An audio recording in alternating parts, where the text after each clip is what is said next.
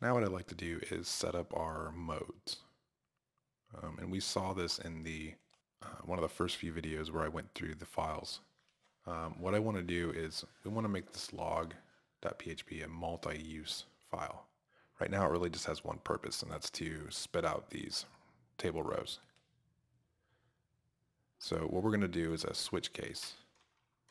If you're not familiar with those, it starts with switch, the parameter, which we're going to do get mode, and within here we put in cases. So the first case, we'll call this build. We end that with a colon and a break. So inside here is what's going to happen when we run the build mode, which the build mode is going to end up being this, building out the table. So we're just going to go ahead and move that in here. We're going to need to get rid of this closing PHP tag. And we can tidy this up a little bit and save. Now if we go back to our page and refresh, we will not get anything, and we're going to have an error. So what we need to do is go over to our JavaScript and add that to our URL. So log php mode equals build. Save that, refresh, there you go. So now we have a way to make this into a multi-use situation. But what's cool is we get to continue to use the data set up here each time. So we're using that same data, but we can do different things with it depending on which mode we call. We're going to do just a little bit more math, get that out of the way. We're going to do the total tally here. So let's go in and in data JSON, we need to get an end date for this task for one. Let's go back to our timestamp tool here. Refresh. I'm going to get this timestamp. Put it in there for the end. And then let's just go ahead and copy this whole record. So go all the way from curly bracket to curly bracket. Copy, paste, comma, paste. And you might want to turn on word wrap so you can see everything. And soon here we won't be doing this by hand. We'll have this automatically populate this list. So because this can be kind of cumbersome. So change this to 2. Change this to 2. We can keep the start and end date the same. Doesn't matter. As long as there's a difference so we have some extra time. And let's go to our project, refresh. There you go. So each one has 21 minutes. And actually, while we're at it, let's change the end date here to be the date nice also. But for this, we actually need to do something similar to this here.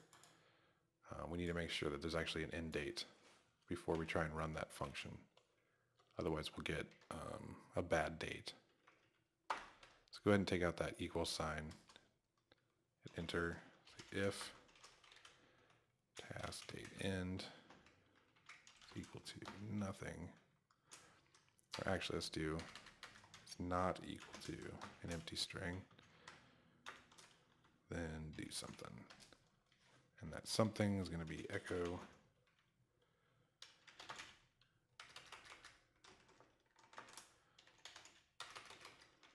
date nice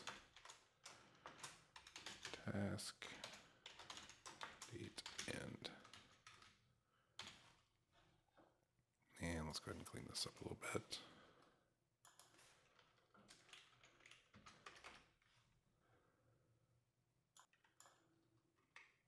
All right, save that, refresh. There we go. So now we have a nice end date.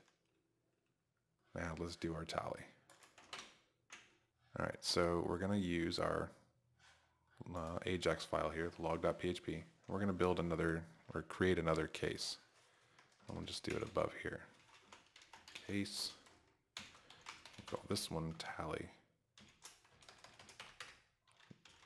And break for the end.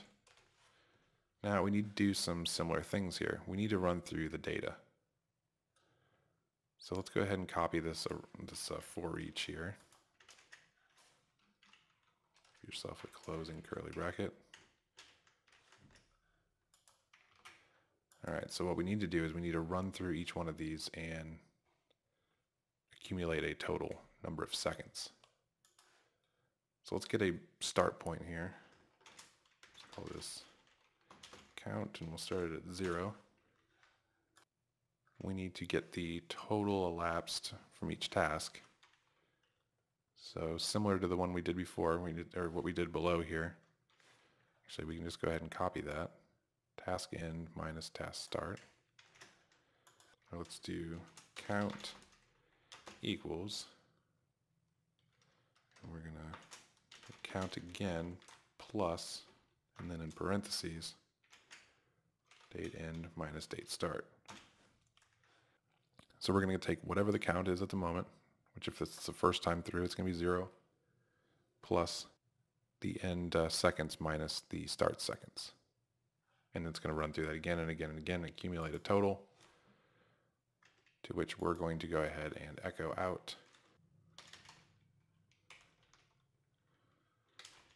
Let's echo time. Nice. And count. So there is the tally mode. So now we need to do something with that. Let's hop over to index.php, scroll up to our header area, and here's our total time.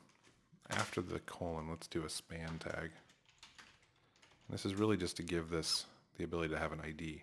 So we'll give it ID equals tally. Save that. Hop over to our JavaScript.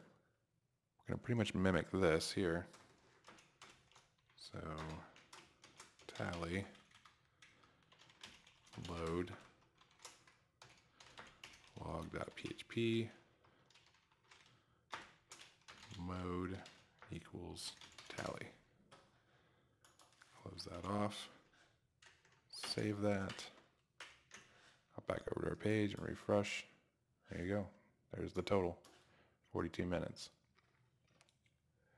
Now we'll need to tweak that a little more to handle some different cases. If end time hasn't been made yet, or we need to check to make sure that there's only showing active tasks, things like that. But we'll get to that later.